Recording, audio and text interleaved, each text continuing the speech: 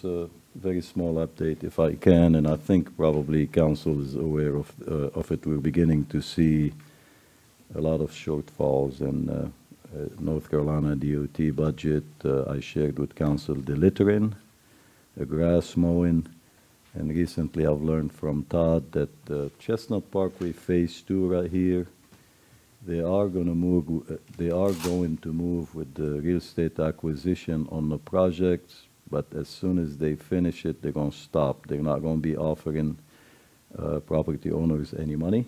So I think we're going to see a lot of these happening. So they hire the real estate agents, they go identify the exhibit, they come up with cost estimate to buy the properties, but I think contacting the property in regard to the sale will not take a place, and they don't have money to buy the property. So here we need to be very careful, staff and I, just to make sure that if they didn't have budget to buy the right-of-way for Chestnut Parkway, which is one of the conditions that we put on the letter that we send them in regard to Old Monroe Road, we would like both projects to come in at the same time. So that's a concern I just wanted to share with council, that they're holding off on buying right-of-way for projects.